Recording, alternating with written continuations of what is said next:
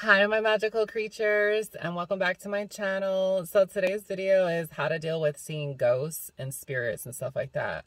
Oh my God, I have a bunch of like crazy stories and of me seeing them physically and everything like that.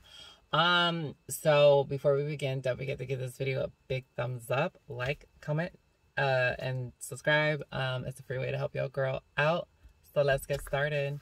So, yeah, so basically how to deal with seeing ghosts and stuff like that. So for me, when I first seen a ghost, I remember I was in high school. I was going through like my awakening process.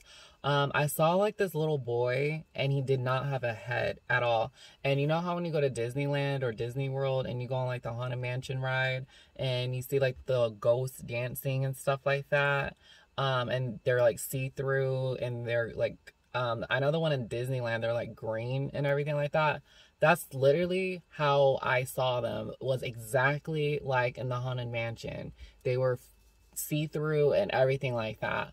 But except they were like blue. It was like a light blue color. They weren't green or anything like that. But yeah, this boy, I remember seeing him and I was very terrified and scared because nobody else saw that. And I remember watching a movie with my uncle on the couch and I remember looking at him. I said, "Do you see that?" And then he got so mad at me because he thought I was making it up. And I said, "I swear to you, he's right in front of us. How do you not see that?"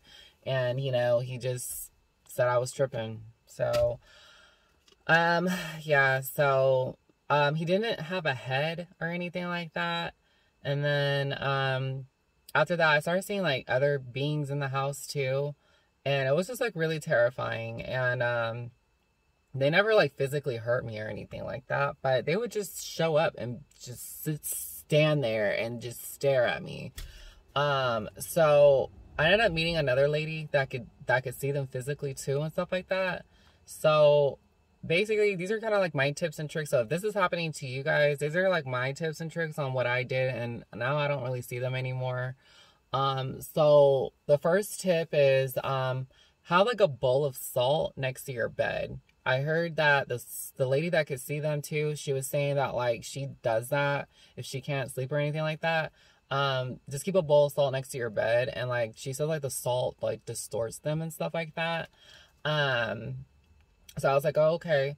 So that's like another tip. So what I did was that I basically imagined a white, just you sit there in your room and you imagine white light covering the house that you're in, covering the house completely around the house, okay? And you want to imagine it in a dome, like not in a dome, but in a bubble. The whole house is encased, there's a bubble around the house of white light. And then also too, you want to imagine the shield too that's under the house too, like it's a bubble, because if it's a dome, like they can come in through like underneath and stuff like that. So once you imagine there's white light around the dome, just just imagine it, the intentions. Usually what I say is like this white light shield is becoming a lot stronger and more resistant to any negative or bad energies. Nothing can penetrate this shield. Any attack made to this white light shield becomes even more stronger, more resistant. Just say that, and then also say like this white light shield can shift with the earth's energies. And then imagine like white lightning coming down and like charging the shield up, and like it's like charging its batteries up, so that way the shield is on. So just say that, and like honestly after that I never saw them again in the house. Because a lot of when you see ghosts and stuff like that, I truly believe like the little boy that I saw with his head like gone, I believe that they're earthbound. So what that means is that they have not crossed over into the afterlife. Like they're stuck on the earth plane. Like some of them, I don't really know a lot about like what happens, but some of them don't know that they're dead, and then some of them are just not ready to pass over because they want to get their story out, so that way they hear their story, so that way they can like, oh, someone heard me, so now like I can move on, you know what I mean? So Definitely, that's what I believe. And also too, like when you're highly intuitive and psychic and stuff, especially if you have the gift of seeing, you know, spirits and ghosts and stuff like that, um, you'll start attracting them because they know who can see them and who can't, you know. So that's why you'll notice them like following you and, you know, stuff like that. Um, yeah, so usually I did that.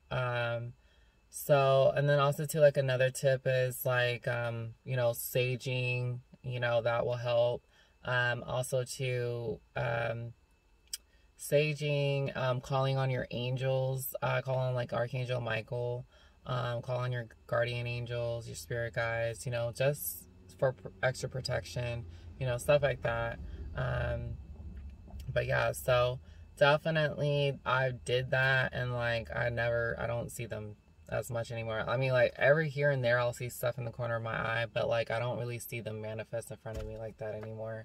So, yeah, I hope these tips and tricks help you guys. If you have any trouble with that, I can definitely help. I'm an intuitive healer. I read people.